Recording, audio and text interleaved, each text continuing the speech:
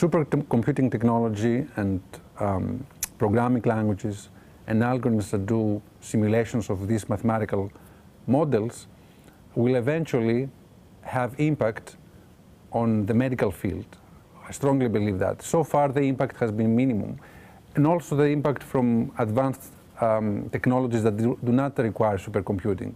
And that's mostly related to the challenge and the complicated structure of physical phenomena in human bodies.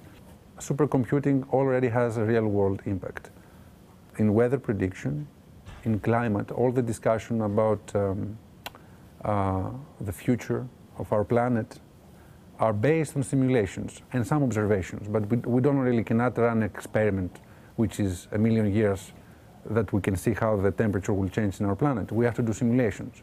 So already supercomputing and high-performance computing have critical impact, economical and political, in the way we live. Of course, the research problems that I'm focused in, like modeling a heartbeat or modeling the flow of blood in capillaries, it's only possible to the fidelity we seek very accurate simulations using these supercomputing technologies. Medical imaging, in some sense, it provides this kind of information to physicians, but it's a very hard procedure to automate. That's why we have trained physicians. And there is a lot of data that is not used when radiologists, for example, interpret medical images like CT scans, computer tomography, MR images, or ultrasound. So we want to develop computational tools that do not replace the physicians, but assist the physicians in extracting useful information that can be used for diagnosis and prognosis. So that's the basic ultimate goal of our research. Now, this is a 5-10 year goal. We are starting in developing these tools. It's a very hard problem.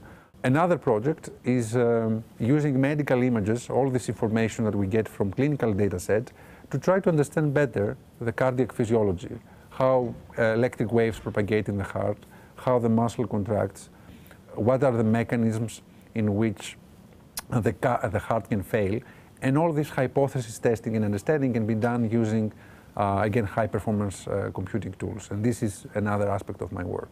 It's very, very difficult to write programs that do simulations of these complicated phenomena. So one of the biggest challenges that we have now is developing these programs for these big machines and developing a language that it's both efficient so that the machine actually can achieve its capabilities, but also it's easy for us to develop these programs, these complicated programs, maintain them, and also debug them, make sure that they are correct.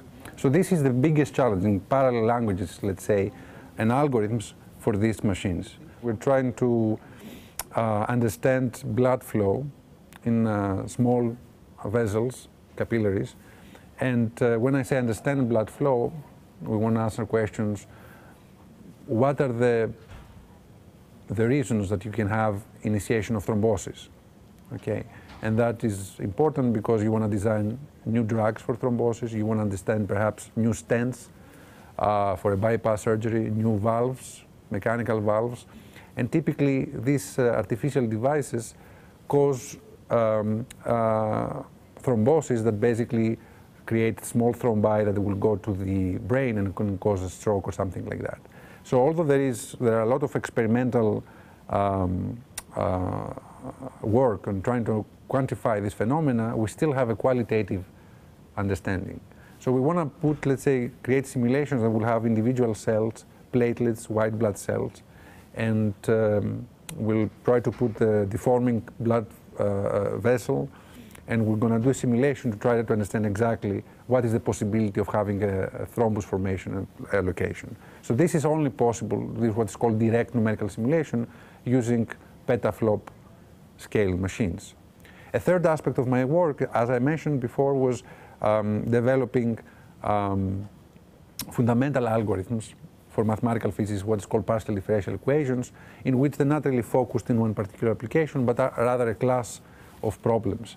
For example, despite the differences, the sum of equations modeled to used to model mantle convection inside the Earth are very similar to blood flow. So there is a mathematics offers a common framework, and we're working on developing tools for such problems. Examples are adaptive mesh refinement, octree-based multi-resolution approximation for elliptic partial differential equations, etc. In this field of red blood simulation and blood simulation, there has been a lot of work in numerical, in algorithms. So it's like around 3 years ago, we developed these algorithms that allowed a 5 orders of magnitude speed up. So basically that means a calculation that will take 1 year could take now, could be done in 1 day or less. So that was allowed simulation of hundreds and thousands of cells, and our work has been met with a lot of excitement by groups, biophysicists in France and here in the United States. And we have grown our group. We have 5 people working on this project right now. We have collaborations with experimentalists. So this is a very exciting trajectory for us. So I think this tool has enabled new discoveries, and this, I think, I consider to be a part of my work that had the biggest impact.